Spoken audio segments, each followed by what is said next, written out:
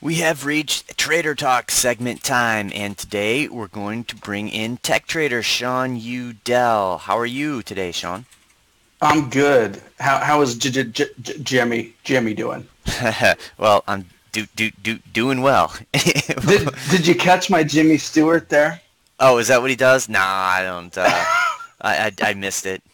Okay, before we get on to business, have you seen Infinity War conclusion, whatever it's called? No, I have not. So don't give me any spoilers.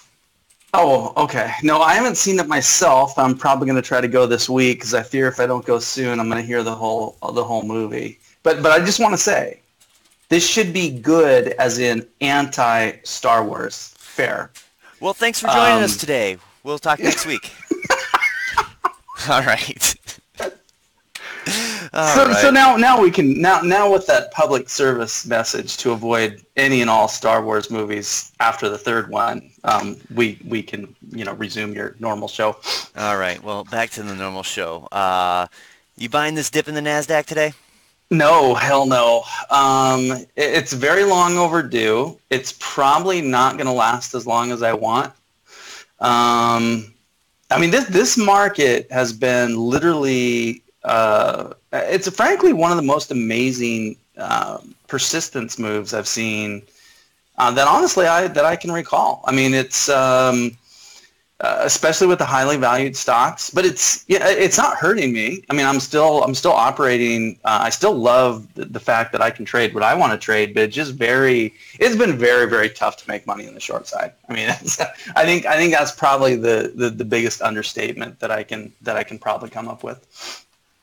Yeah, and I think that goes to one of our listeners wrote in today asking why there aren't any short calls today. Well, case in point, look at the way the market's been today. It doesn't take a whole lot to see that these short trades just don't have a whole lot of legs to them. We had this little dip below, and I'm just looking at the S&P futures. We go from 35 basically to 26. That's 9 points. Feels like a lot, but that's 9 points in the S&P. We've already retraced that because you can't really have a whole lot of conviction on these short calls. It's been a very strong trend to the upside, and doing anything counter to that has been just very short-lived if you can get anything at all. Yeah, I mean, I'm going to keep shorting. I'm going to keep having shorts against my longs. I'm going to keep, I mean, I have hit a couple well. It seems though when you hit them well, you almost have to time it, like you really have to attack like a crazy up day after a series of up days, and then you have to get lucky. Like you have to catch, a lucky downgrade, or you have to catch. And now again, it shouldn't be lucky. It should be like, look, you're doing good work and you deserve to get paid. But the market doesn't really care what people deserve. The market just dishes out what it dishes out, and it's up to us to react to it or preemptively position ourselves to it, which is what I do. But yeah, I mean, it's a little frustrating because even things I'd like to buy, like I don't know if you're going to ask me about Western Digital, but I'll just lead off. Like, I really want to buy more Western Digital. I reduced the position. I mean, I reduced it below current prices, but it was a very, very huge short-term gain for me. Less than probably 6 to 8 week position. I mean, a position I would plan to hold longer term. But I mean, I want to build this out basically down to kind of a placeholder level. I want to build it back up again.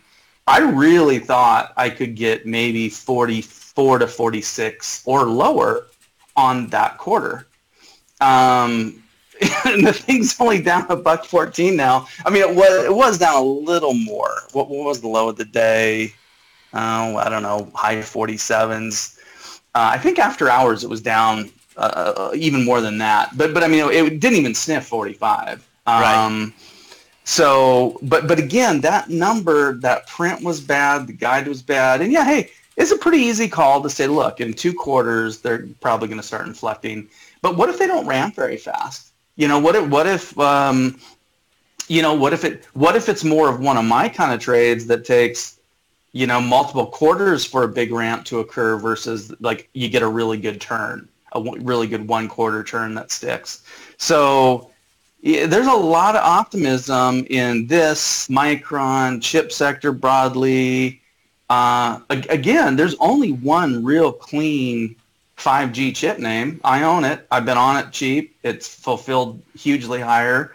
But there's a ton of stocks that have gone up on 5G hype that 5G might not even be 5% of their total revenue base. I mean, maybe it's 5, maybe it's 7, maybe it's 10. But there are very, very few names that are highly exposed to 5G with a large percent of their revenue. But yeah, Western, like I say, I want to buy. I mean, a preferred buy level of somewhere between 43 and 45.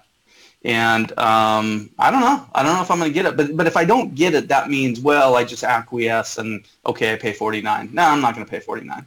At least not right now. I'm not going to pay 49. I'll find, excuse me, I'll find other stuff to do. I'll find other stuff to buy or short. But yeah, I mean, it is a little frustrating because you get the setup where you're like, okay, look, I've got some cash burning a hole in my pocket, kind of waiting for this thing to get cheaper for me, and it doesn't comply. And then on the short side too, you put some shorts on where you think very good prices. And you can nail them. I mean, I thought I nailed my Octa trade, honestly. Like, I literally thought I was going to make 6, 7, 8, 10, maybe as many as 15 points in a few days. It's up 17 cents now. It's been, there was 4 points in it, I think within a day of me putting that on, by the way. I don't really want to take a 4 point trade in $100 stock. It's 4%. It's not really my cup of tea. So anyway, yeah, things are pretty nutty. But like I say, this was one of the most persistent uptrends that we've had, especially kind of defying news. The persistence of frankly of stocks that typically aren't producing the reports that garner optimism. I think that's the difference. It's just they're big weights in the indices, so they're going up, as opposed to they're producing reports that are on a relative basis that are so superior you have to buy them. That's the difference. So, in the days I was buying Workday and Now and Splunk and Data and CyberArk and Okta and things like that, they were producing reports that were so much better than everybody else, and at pretty attractive prices. But now, there's plenty of things kind of producing, put this way, I'm not saying there's bad reports out of the high flyers, but there's lack of surprise. How much Microsoft went up on a quarter, again, there was no surprise. Facebook, there was no surprise. So I don't know. We'll see. I mean, it's all going to come to pass. We're going to end up having something similar happen to which happened last year. I just don't know when that's going to occur, but it's going to occur. Well, I would say one surprise might have been Google because they put in a print that was weaker than expected, and you don't typically see this for Google. We've got a little bit of a pullback here. I'm not sure if that's enough to entice you to get involved, but you have stated that of the FANG stocks, Google would be your favorite. So, with that said, are you enticed to get involved in this one? I mean, it still probably fundamentally is my favorite. I was saying those kind of thoughts near the end of last year and early this year. It got down to 1,000. I kind of wanted 800 to 900 on it. So it got close. I mean, I could have bought Google, but frankly, everything I bought did way better than Google did. So it didn't hurt me not buying it. In fact, I was better off not putting capital in Google, but putting capital in the things I put capital into. I do think it's a very high quality long. It's relatively safe. Yeah, I mean, Google. Just like sometimes they make too much out of a quarter and the stock goes up too much, it's probably going down a little too much on that. I mean, Google misses once in a while. I mean, Google is not like, it's not like a Splunk, which literally I don't know if Splunk's ever missed a quarter in the company's history. I don't think they have. They might have missed a guide once or twice, but as far as I know, they never missed a quarter. That means they beat EPS and they beat.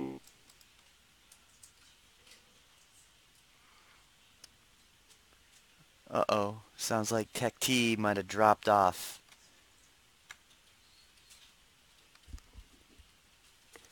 But have no fear, we'll get him back on.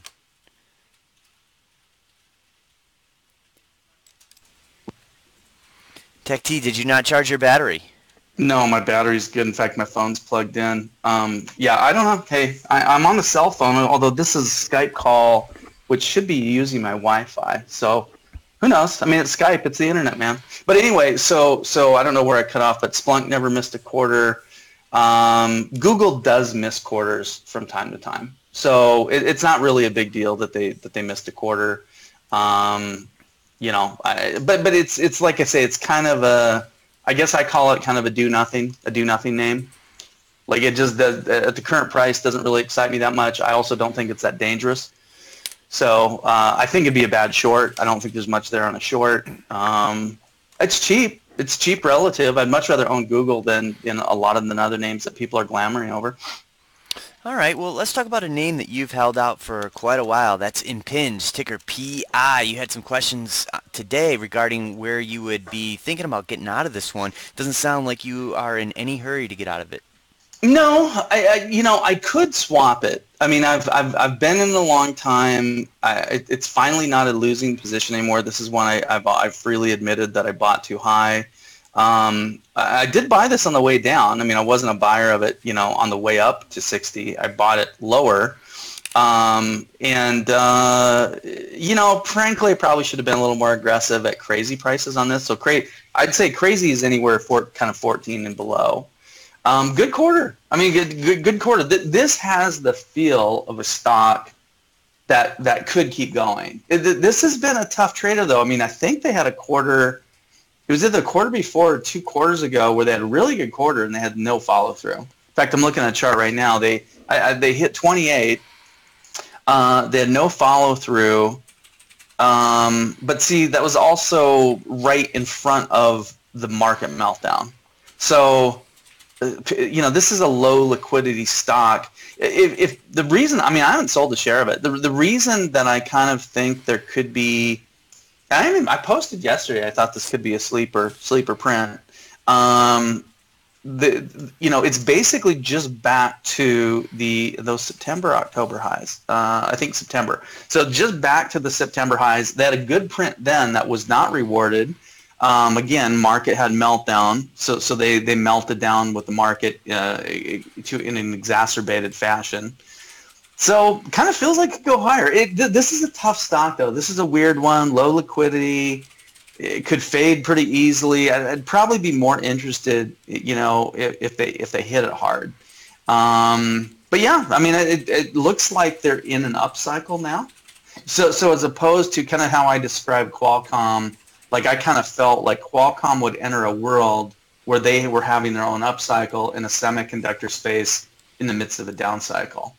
And Impinj kind of is that same sort of setup. There's not many things going into kind of a quote-unquote fresh upcycle, especially in sort of semis, hardware, things like that. So, you could say, well, this is the first good quarter. This is the second out of the last 3 good quarters. When these guys typically have good quarters, they typically string off a few of them, a few being anywhere from, 3 to 5, maybe more. Their prior cycle probably got cut a little bit short. So yeah, we'll see. I don't know. I'm pretty content to see it go higher. I'm a little surprised. I didn't see some research calls early today. Then I kind of dug a couple up here. I don't know, probably an hour ago. I'm a little surprised at sort of the lack of what I call upside price target enthusiasm. One guy raised it. I think the high guy went to 35, went from 30 to 35. Another guy went from like 20 to 32. I think those are the 2 high targets on the street that at least that I've seen. Somebody asked me if I had a formal target. I really don't. But I can back the napkin something easy enough. And I looked at my matrix on this and where I do a huge relative valuation ranking. And I have them kind of 35 to 40 is kind of my price target range, and that's a very reasonable out year sales multiple. It's like 4 to 5 times. So if they keep kind of growing at this rate and they accelerate growth further, this is pretty cheap. I mean, this is really cheap relative to stocks that people are willing to pay 30 times sales for. So we'll just have to we'll have to see what happens. It's just kind of a wild trader. I'd like to see some Well, the ideal thing would sort of just not see it not fade much for multiple days, and sort of stick here, and then kind of burst above 28.30, and that would probably be a go-go setup. Hey, I don't talk about those a lot, but I trade them. I trade them well when I see them and when I like them. Like say my more ideal setup. I mean, I just like to buy stuff cheaper. Something 24 to 26 would be better for me. But we'll see. It doesn't have that feel. I mean, usually when it fades by now. Usually when they're going to hit it, when the algos are going to rate it, they tend to rate the first buying thrust. So it's holding pretty good. All right, so let's move into a quick little earnings preview, if you will, because I know you follow Apple, and I know it's going to be a key read-through for a lot of your names. So what are you expecting, and are you thinking about shorting this one into the print? Yeah, I actually have some. I have Apple put spreads on right now. They're a modest loser. They're getting a little help today. At one point, this is about the price I put them on. A couple days ago, Apple was 208, and I was like, yeah, should have just waited. Should have waited 2 or 3 days. I could have put them on, 6 to 8 points higher. So yeah, it's we'll just see. Again, there's just so much. I don't know. Is it going to be like WDC? I mean, might they not have a great quarter, and might not everybody not care? There's a lot of knots there, but to clean it up, basically, what if they report bad and just don't drop? I mean, that's kind of less. But are we to the point where now that's what everybody thinks? See, these are the points I always try to put some money on the other side of the boat. Meaning, when everybody's basically quit shorting because it's been so hard to short and shorts don't work, at some point that's when they work. So it just seems like there's nobody in the world who's thinking Apple's a short, and everybody in the world's thinking, well, hey, even though it's $200 from 150, it's still super cheap. PE's cheap, and so I don't know. I put it this way: the best I can say, I see absolutely no reason to buy Apple. That's probably the best way I can put it. I could rattle off 15 names instantly that I like better, and I could rattle off 80 names that are better relative values, and I could probably rattle off 200 names that are better relative values, and just risk reward sets up better. So I don't know. It just doesn't look like a good risk reward long right now. And sometimes that's the best time to attack something on the short side. I fully expect that this short will probably be like a couple other shorts and just not pay off. I mean, I hit SMAR really well. I hit Zscaler really well. MongoDB dropped a lot at one point. So I mean, a lot of my shorts have worked. Last year, all my shorts worked. But maybe the market just hasn't topped out. That's the other thing. Sometimes the shorts are hard to make money on until the market rolls over and you get at least somewhat of a sustainable correction. So until we get some kind of a sustainable correction, shorting is going to be hard. All right, let's get updates. But as far as the quarter, I think it's going to be basically in line. Maybe it's a little miss here. Maybe it's a little miss on the guide. But I think it's going to be pretty close to in line. I don't think there's much surprise. The surprise is why have people been so excited to buy the stock from 170 to 200? I think that's the surprise. All right, let's get a couple of updates on some of the names that the listeners have questions on. The first one, it's not a name that I recall you mentioning, and it's Keysight, ticker Keys. No, I know the company. It's not one of my names. It's one of the many Agilent spinouts. At one time or another, Avago, by the way, was an Agilent spinout. Agilent was a Hewlett-Packard spinout. It's been. This is another one. It's kind of like I think I liked this years ago. Again, I know this is not just, sometimes I don't cover everything. I did think this was cheap. Yeah, I remember this. Back in 16, when the whole tech wreck There was actually a market crash, which nobody talks about. Nobody remembers that as a market crash, but we really had one. Late 15, early 16. This stock was, on any metric, was just so gorgeous. But it's gone up huge. It's sort of like a Xilinx. There's a lot of 5G love. It's certainly not cheap anymore. But I don't know. I tend to try to comment on things that I feel like I have, essentially expert level sort of analysis on, or at least I feel I know them as well as anybody else. I don't really know this name. I mean, I can look at the valuation. I can look at how much the stock has moved. I know why it's gone up. I know what's driving it, but it's not. I don't have it. I don't model it. I model lots of stocks. I don't have a model on Keysight. So I don't know. I mean, it's maybe I should start looking at it though. Some of the readers have pointed me some pretty interesting stocks in the past. And maybe this sets up pretty well. Maybe this could be like the next NVIDIA or FANG type short, or overhyped 5G type name. So yeah, I might kind of add it and do some work on it. I don't really know it very much beyond sort of the hype that's driven it to current prices. All right, and so that was the question, whether it was a good 5G name. So you think it may be in the category of an overhyped 5G name? I think it could be, but it could be a very good 5G name. I mean, here's what I would look at. I would say, okay, how much discrete revenue do they have that's actually driven by real 5G?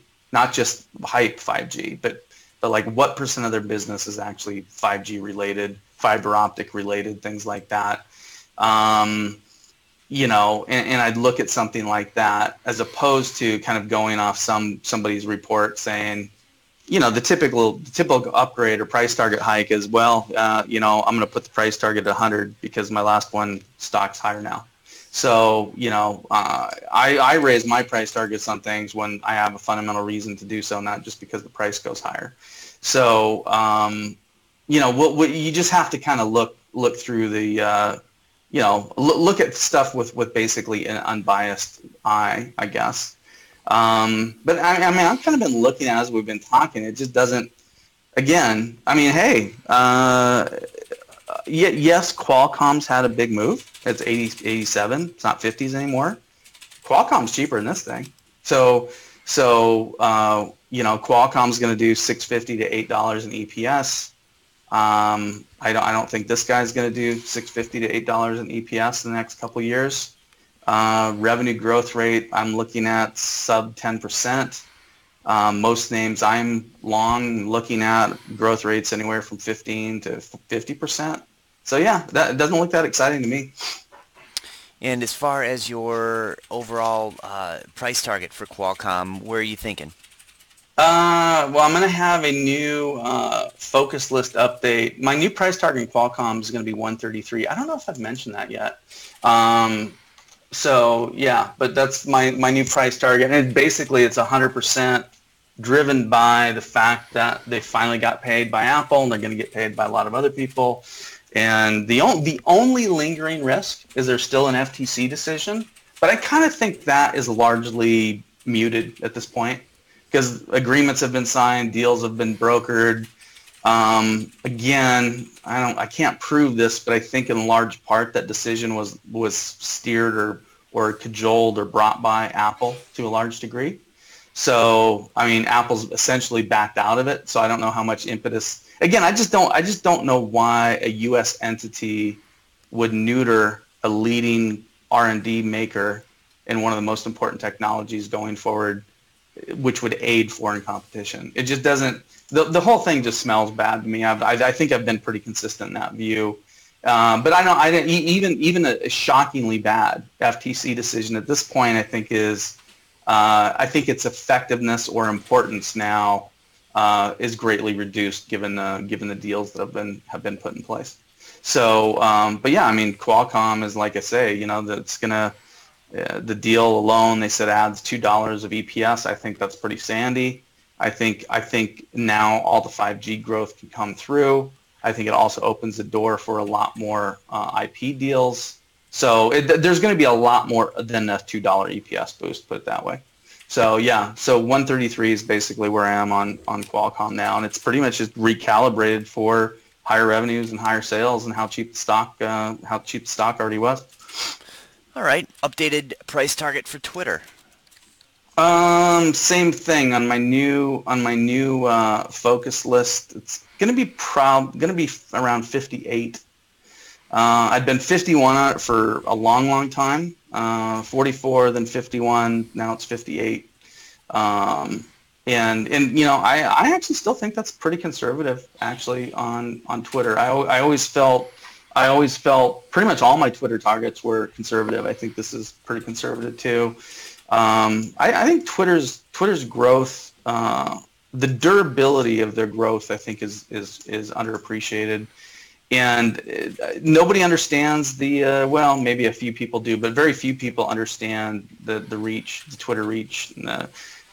I mean, again, it was just incredulous to me that the first question on their last conference call, the first question out of Q&A was actually on MAUs. I mean, that's just, if you're asking a question about MAUs, you know, you just don't understand the company, especially when Twitter's publicly stated that the MAU metric's going away. So, but MAUs, again, I think we talked about this. I actually kind of wish Twitter had not done that, because I think once the purge is done, I don't think this. Once the purge is done, the MAU number could be explosive.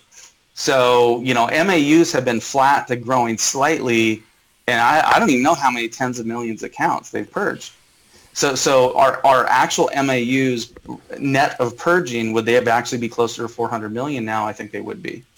And I think if you get a Twitter, if people are still want to look at that metric, you know, if you get a Twitter that's 400 million MAUs going to 600 million MAUs, you know, even if somebody's, ignorant enough to not even think about the total reach of Twitter's platform, you just have to value Twitter massively differently on MAU numbers that much higher. So I'm actually a little disappointed. You know me, hey, I was disappointed Finisar got bought out for the price they did. You know, there's plenty of things that disappoint me with companies I own. That doesn't mean I don't own them. Doesn't mean I'm not going to own their acquiring company. But hey, my view on Twitter is like, look, the time to get rid of MAUs was sort of at IPO, or shortly thereafter. If you stuck with them this long, and they have a high chance that they're going to turn and start inflecting the other way once the account purge is done, my view is you probably leave it alone. But anyway, they did what they did. MAUs are going away. It's DAUs now, and so on and so forth. But yeah, 58. I think that's relatively conservative. I think it's a good 1-2 year target. I mean, it hit my 44 target a long time ago. Hasn't hit my 51 target yet, but I put something out there that I believe is attainable based on valuation, and that's kind of where I am right now. And we'll see. You know, I mean, there's a lot of people that believe that Trump has helped Twitter. I don't. I don't think there's much of a Trump bump in Twitter's stock price. I think the next election cycle, you actually could see a fair amount of hype. I mean, put it this way, Twitter hasn't traded as a hype stock since the first 6 weeks it traded. So there's plenty of stocks that have traded as hype growth stocks since Twitter IPO'd. Twitter has never traded as a hyped growth play or a hyped valuation play or a story stock. It just never has. And so, well, it actually did to the reverse. I would say at lows it was trading as a hyped fear play. But it's never really traded. Again, the all-time high on Twitter was very much of a hype post-IPO hype trade. Since then, it's been very rational. And but I do think next election cycle you could see some let's say over exuberance and hype about Twitter's power in the political arena, because it's damn powerful. And I think that, you know, if you're a politician, you want to win, you want to get reach, you want to put your voice out. You pretty much have to be on the platform, and you have to be active on the platform. So we'll see. I think this election could look a lot different than the last election. All right. What's your takeaway on MTSI? This one's been kind of a dog lately. Well, they missed, and I've stated numerous times as of the prior earnings call, this is a company that needs a China deal. They do a lot of business in China. Without a China deal, their numbers aren't going to be very good. I mean, they're missing. I don't know. I'm just guesstimating. They're probably missing 15 to 20% of their total revenues right now, and maybe more because we don't have a China deal. So I really like it. I'm going to keep chipping away at the name. The other thing too, I think sometimes people think that, okay, a lot of these other things are working. Oh, it's so disappointing that this one odd name or the couple names aren't working. I have a totally different view. If I have a lot of things that have gone up, I really want one or two names I really like to be low, so I have some place to swap money into or to buy. It's sort of like real estate. What people did years ago. They had a bunch of equity, so they swapped into a house at a higher price, and then when everything hit the fan, they lost all their equity plus even more, right?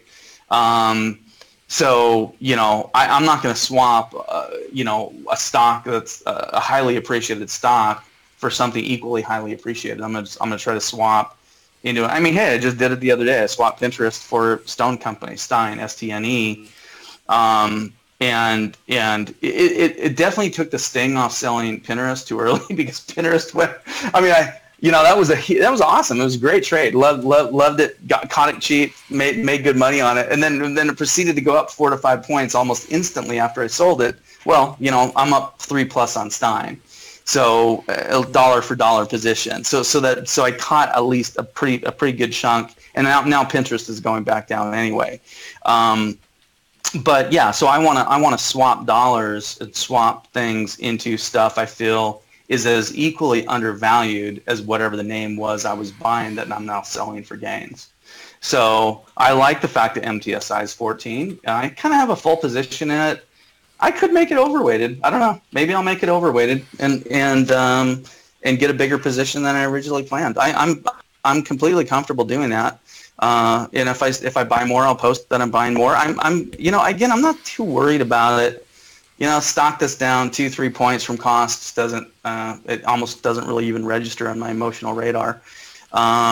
So yeah, no, that one is a nice one. I mean, Cloudberry kind of said the same thing about. Again, I like the fact that Cloudberry is cheap. It gives me a place to put some stuff. If I want to sell something and buy something else, I got a name I really like that's selling cheap. Baidu would be another one. Baidu is probably my favorite of all my new names and all the things I think that could be just a home run.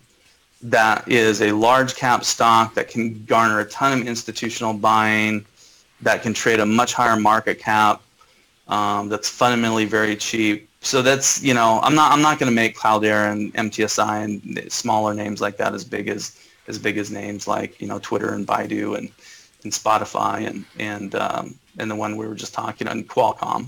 But yeah, no, I mean, like I say, I like having targets that are doing something opposite of the market. I'm kind of looking at Criteo today.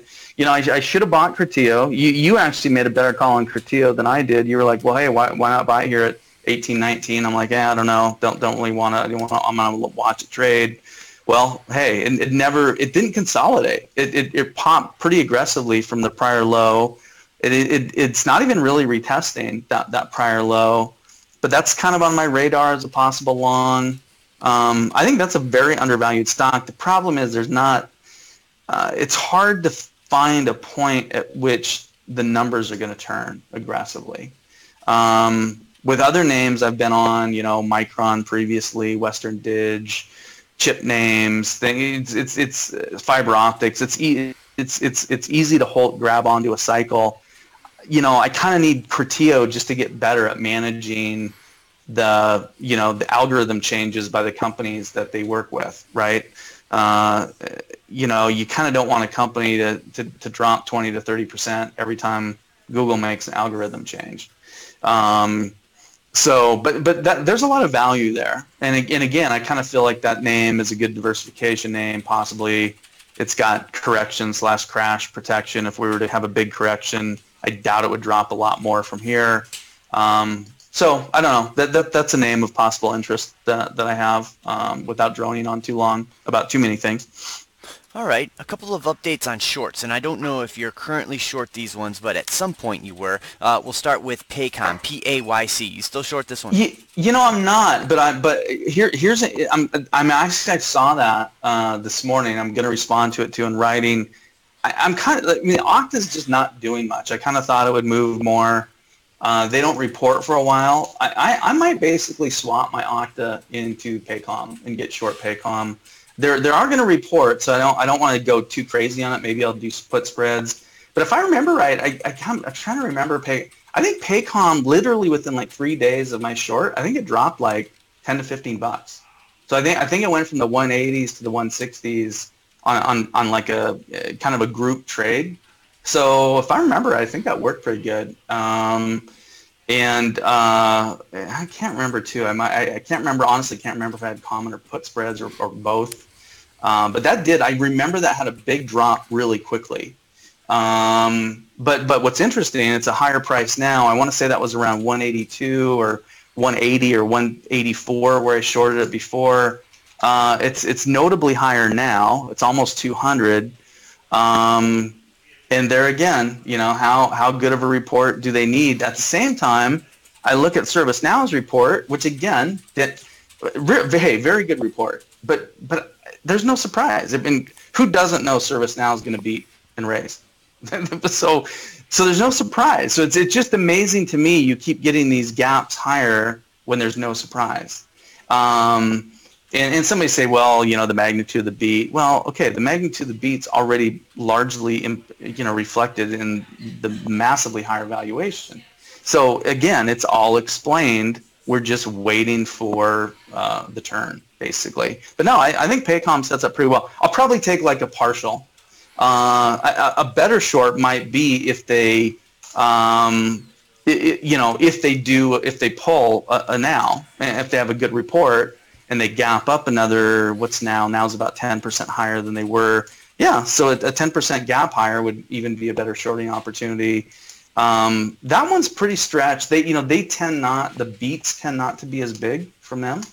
I'm a little more interested, and that's a good question. Like I say, if I'm not short a partial preprint, it's definitely going to be a name I'm looking to literally the day after they report. But right now, I haven't done the trade yet. But I'm kind of thinking of swapping my Okta's basically break even. Kind of thinking of swapping that into Paycom. All right, and the other one that. By the way, I just looked and it did go into the 160s after that call. It very quickly went into the 160s on the chart. Well, that's good. Or on the price of Paycom. Okay. Yeah. That's good. So MongoDB is the next one. Somebody wants to know if you're still short. Still short? No, that's not put spreads. That's common. Yeah. So, we'll say I don't want to get too, what's the word? I don't have the same conviction on a name by name basis on shorts as I do on longs.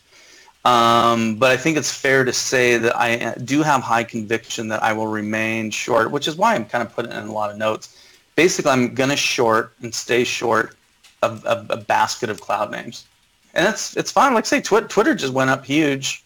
Qualcomm just went up huge. Plenty of winners. So, I kind of feel like I have to have some hedges. I mean, I just, given where the market is, given how high the NASDAQ is, given that sentiment remains high, it didn't take much for the last, the last jag lower where, in a 2-day period, Mongo went from, 150 or 148 to low 120s. We're still in the same world. We're still in the same world that happened. And on those kind of days, it's awfully nice to have shorts. And if these result in some long-term losses or some intermediate-term losses against my longs, that's fine. Doesn't bother me. But I stress that because if you're net flat with a bunch of cash, and you're saying, oh hey, I'm gonna short, and you're shorting against a book of zero longs, it's a much different position to short than if you're shorting against a book of longs that are doing well. So, I have a lot of cover for these, put it that way. I have a lot of cover, a lot of cushion.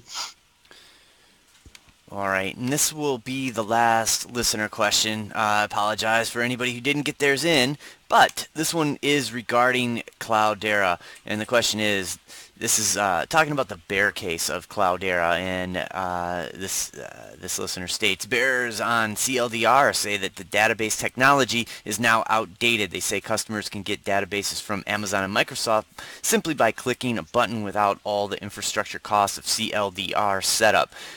This person is long CLDR along with you and is wondering what you think about this bear thesis. Well, I don't know. First of all, I don't know if there's actually any factual relevance to that thesis, because I believe when you're clicking on, so if you're clicking on the low cost Amazon Web Service or Microsoft Azure or Google Cloud, again, if you're clicking on the cheap open source database solution, pretty sure you're clicking on Cloudera's solution. So that would literally actually be the opposite of the bear case. So, I mean, this is not uncommon. A lot of times a bear case is written because the stock is in the lower right-hand part of the chart instead of the upper right part of the chart. So, they kind of fit words to meet the price.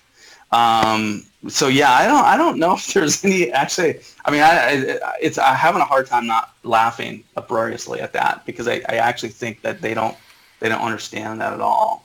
But yeah, I mean, you're basically talking about open source solutions on public clouds. So, that's kind of their bailiwick, and they're gaining a lot of share in it. So, this is very common. I think Cloudera is kind of misunderstood right now, and has been. The stock is probably down much more just as a merger, sort of a post-merger sort of arbitrage play, than on fundamental results. I would just point to look at, you can go and look at the last 3-4 quarters of Cloudera's results and Hortonworks results. If you think those results are poor, you shouldn't be long the stock. I think the results are very good. So, and I actually, and well, they'll have to prove this out. But once you get past sort of the merger digestion, which they're already 1 quarter, 2 quarters into it now. Last quarter was the first report as a post-merged entity, and frankly, it wasn't that bad. It was that the revenue numbers were really actually better than I thought they were going to be. But I think it's up to Cloudera now to prove the durability, and that revenue growth is consistent, and maybe even picks up post-merger. So we'll see. I just don't worry about stocks when they're this cheap. My biggest concern probably is that it just stays tainted. I don't even know if it's that tainted of a name. I mean, it just got hit hard post merger. That was a very popular trade last year. Anything that was merging got hit very hard, and so we'll just have to see what happens. But a stock this cheap, I just don't have. I really just don't have much fundamental concern about it. My only concern would be, getting too bullion on it, getting too big in it. And then just having opportunity cost, and instead of being able to hit pins and a variety of these other trades that I hit. And by the way, next time we're on, I think I counted up. And again, I don't post all my trades. I mean, I'm a paid contributor for Briefing. I'm not full-time Briefing, I think, as most people know. So Briefing gets a decent dose of my work. It's certainly not all of it, but I counted up something like just the trade. I think just closed trades I've done year to date, and it's somewhere between 26 and 35 trades. And I don't even know if I've closed a losing trade out of those trades. So again, I don't want to get too big in any one name just because I think it's so cheap, it's awesome, because that would preclude me from doing lots of trades. Whether it's a pins, whether it's a pie, whether it's a DY, whether it's a Twitter, on and on and on, whether it's a Vicor. By the way, I was kind of hoping somebody to ask me about Vicor. That's a pretty exciting story right now. But anyway, so that's the one thing I just make sure I manage myself. I manage that as excited as something. If I just think it has awesome long-term returns, I still don't want to get so big in it that I miss out. By the way, I've made that mistake. I had a very long position. I had like an 18-month period where I had a huge position in Google. Again, ended up working fine. But when you're living on trading gains, I had a very lean 12 to 18 months. This was a number of years ago, but again, I had a huge position in Google, and Google just didn't do much. It didn't hurt me, but they kept producing these 27, 33, 36% growth quarters, and stock didn't move. That was a period where Apple was super strong, by the way. And Google ended up coming very good and did very, very well. But I kind of learned my lesson. I learned my lesson. You get way too big in a name because you think it's dirt cheap. And, I don't even know how many trades I missed over that 18-month period because I was sitting on this huge Google position. And again, ended up working out, but it was not very fun. So I just don't get myself into that position anymore. I make sure I have plenty of ample trading liquidity to do pretty much whatever trades I intend to do. All right. Well, but that is my sole concern on Cloudera. My sole concern would be more of an opportunity cost than a loss situation. all right. So we'll wrap it up at that point.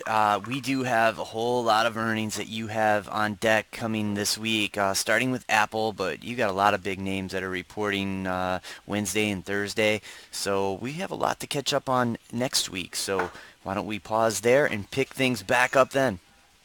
Let's do it. It's been very good quarter. Let's keep it going. All right, my man. Well, thank you so much for joining us, and we will reconvene same time next week. Thanks a lot. All right, later. Okay.